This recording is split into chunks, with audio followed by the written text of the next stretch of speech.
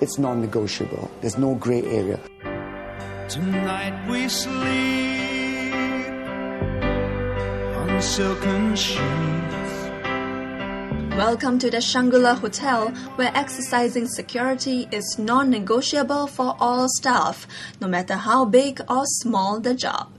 And if you're in housekeeping, that duty of care is even more important, especially when this 5-star hotel plays host to large numbers of very important guests. Number one is the bedroom door. They must close the guest room door. They must. They park their trolley right in front of the door. It's a deterrent for anybody to get in. They do not divulge the names of guests, no matter how familiar they are. It could be a repeating guest, which is very normal in hotels. They do not open the guest room door for anybody. Even if the guest says he has left his key or lost his key, they are instructed, that they've been taught and trained to tell the guest to go down to the front desk, and front desk will take over to issue a new key. But even if the guest was to make a fuss, they just smile, say sorry, I cannot do it, and take it from there. And that's it. Basically, if you're the guest, you would appreciate that anyway, wouldn't you?